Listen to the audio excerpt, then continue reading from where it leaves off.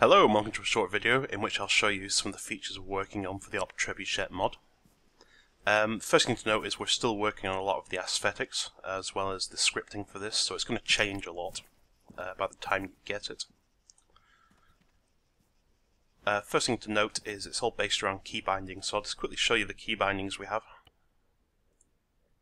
Again, these could all change, but if you go into the configure add-ons, and then go down to Trebuchet and first contact, you've got a few keys that are quite useful. You've got your HUD on-off key, HUD setting menu key, and a HUD toggle functionality. And I'll show you how those work. If we hit the on-off key, it does what you might expect, turns the HUD on.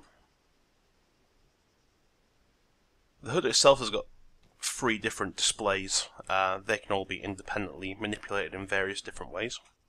So the top is your compass.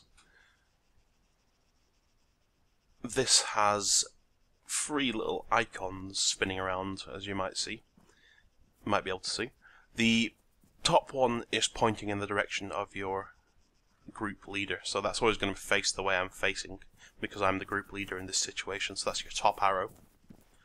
The diamond is the direction of your current objective, so just like in the Halo games, if you're facing towards the objective, the diamond's in the center of your screen. This can also be set by mission makers, so if your mission maker gives you a simple task destination, which is a scripting command,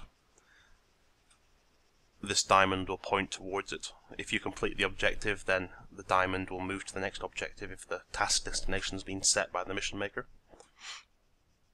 And the bottom arrow that's pointing upwards is the direction of your group's current waypoint. So again, your mission maker can set that, or if you have a third-party tool that allows you to set group waypoints, then you'll be able to see which direction the waypoint is on the HUD. Below the compass we've got the health bar. Works in the way you might expect. Decreases with damage, increases with healing. The bottom right down here is the display for your weapons. This is probably the bit that's going to change the most. We've got a couple of plans in regards to the icons. Currently they'll just be plain black silhouettes, but we hope to eventually allow you to change the colour of these. We're probably also, well, I'm probably going to also look at ways of getting an alphabet into game, so the alphabet on the display matches with the overall aesthetic. It works like you might expect any other Halo game to work, as well as an armor one. So whichever current weapon you have selected will appear in the top right, and whichever secondary weapon you have is then dropped down to the bottom right. Your rocket launcher always appears on the left unless you have it selected, in which case it will appear on the top right. The main display is the left-hand display. Currently you can see it's set to the motion radar that you get in all Halo games. Whichever way I'm facing it rotates to, so if I face that way, you'll see that the icons are lined up with the way your squad's facing. The toggle functionality keys also come into play here. The left-hand display can be changed, so for example now it's on radar mode. We do have a few other modes I'll show you in a minute, but the toggle functionality keys will allow you to change the settings quickly while you're in game. So if I toggle next, it adds 100 meters to the radar. You can toggle all the way out to 500 meters. If I toggle previous, it zooms in again, and if you go too far, it just cycles round. You've also got the ability to change what's shown on the radar, and if I open up the settings menu, again, this is pretty crappy looking, it's going to change. We haven't done any art for this at all yet. But you can change what it shows, so currently it's set to side and known enemy. which means that the radar is going to show you the side, everyone on your side, plus enemy known by your side, which is an important difference between showing all enemy. They have to have been seen by your teammates. We have ways of limiting this as well. I'll show you that at the end of the video. On the left hand side, eventually, hopefully, you'll be able to change the colour scheme. We've also got an option to turn the compass on and off. And we've also got an option to change what's shown on your left hand display. So if I turn the left hand display to off and the compass to off and go back into the normal view, you'll see there's no compass and no left hand display anymore. We can also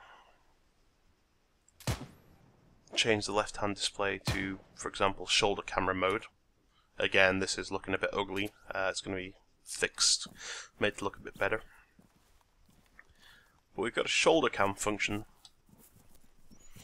and with the toggle keys you can toggle between your different squad mates. And if I start running forward, you'll see how it works. So you can toggle to the next person, or you can toggle back to the previous one. So I'll just quickly show you two modules I'm also developing. The first one's the HUD control module. So as a mission maker, you can limit certain features of the HUD. For example, you could say players can only see people in their own group on the HUD radar. The second module, I've just gone ahead and synced a load of units to this, and that's the Hgv Start Module. Again, this is extremely experimental and it'll look completely different by the time you get it. But it's got a few cinematic options. It also allows you to start different heights. For example, here we've put the start height at 5,000, atmospheric entry starts at 3,500, and re-entry effects end at 3,000. We've also got shoot deploy height, and we've got allow players to control the HGVs. So we'll hit that option there and allow players to control the HGVs.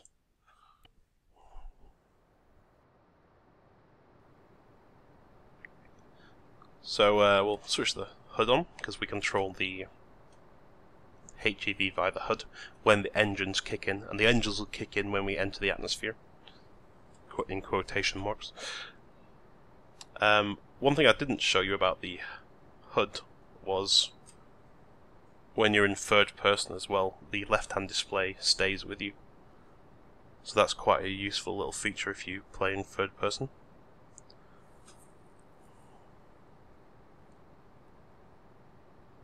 When we reach 3,500, the engines will kick in. There we go.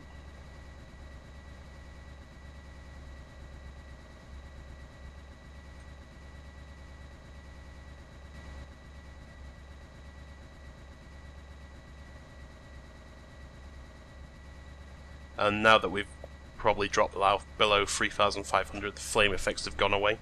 I'm going to take manual control now the engines have kicked in. And with your Q and E key you can spin the craft around, so I'm just going to spin around so I can see all the other pods. And with my WASD keys I can also take control, and if you look on the map you can see that I'm starting to leave the pack. And I'll try and pick a safe spot in the middle of this compound here. It's a little bit hard to stop the HGV from moving once you've got it moving. I'm fighting against it wanting to drift further north. Okay, I think I've settled that down a bit. Once your chute's deployed, you lose control of the HGV, and then it just goes into freefall mode. And there we go, we've hit the ground, and I can jump out.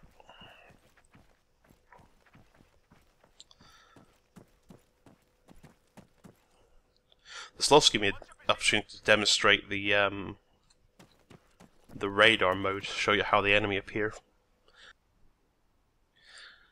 So I've just waited for the rest of my squad to catch up, and then we'll progress into town. I don't really have much else to say. I'm just going to leave you with a few minutes of gameplay after the HGV drop. One thing to note really is we're looking at adding third-party support to this. It's an ambition anyway. So if you have your own, helmets, then hopefully you'll be able to add a config entry to that, which will then allow you to use our HUD system, because we've noticed a few people creating their own helmets. We can see up ahead on the radar that the information's starting to update, and we've got one of our own squads off to the left. As they push forward, the things they learn about the enemy are going to be updated to the map. It's not the most useful thing for pinpointing where the enemy are, which is good. But it does give you a general indication of where they're coming from. Again, if you don't want it, you can just switch it off and just keep it to squad only or side only.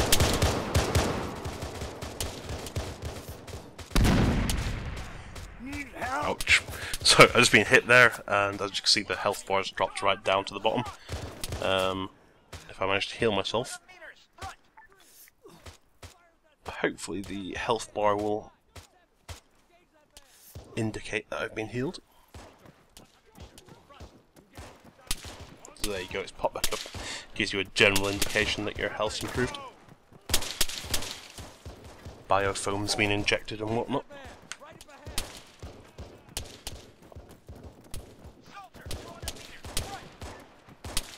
So, hopefully you've enjoyed that. Let us know what you think. As I said, a lot of this is going to change. So, I'll leave you with the rest of the gameplay.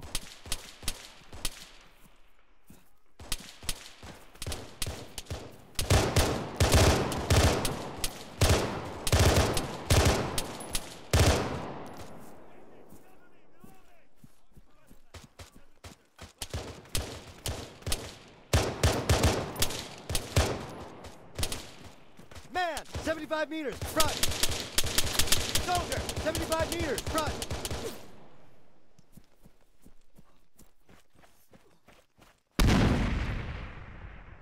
Smoke out!